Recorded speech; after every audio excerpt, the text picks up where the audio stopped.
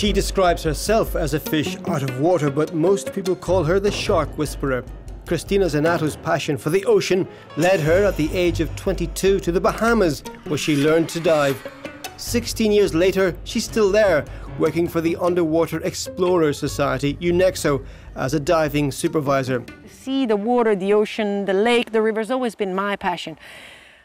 Maybe when I came here to learn how to scuba dive, that's when I realized that it could be my life.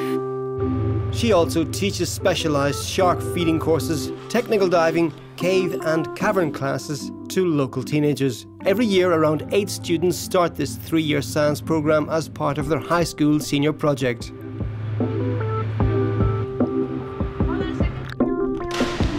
My first love about sharks, I was 8. And I decided that one day I will grow up to swim with sharks. Using a little-known technique of caressing the markings and highly sensitive organs around the shark's head, she induces a kind of immobility. It looks like the shark is falling asleep. While it's in this state, the students are encouraged to feel and even kiss the shark's skin.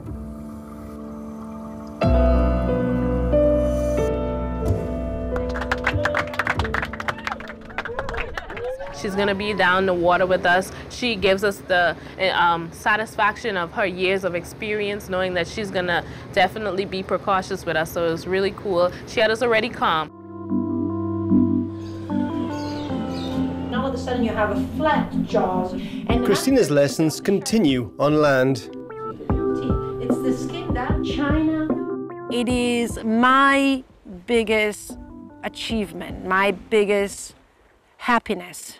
That capability of being able to transfer how I see, how I feel to somebody else and know that that can be carried away.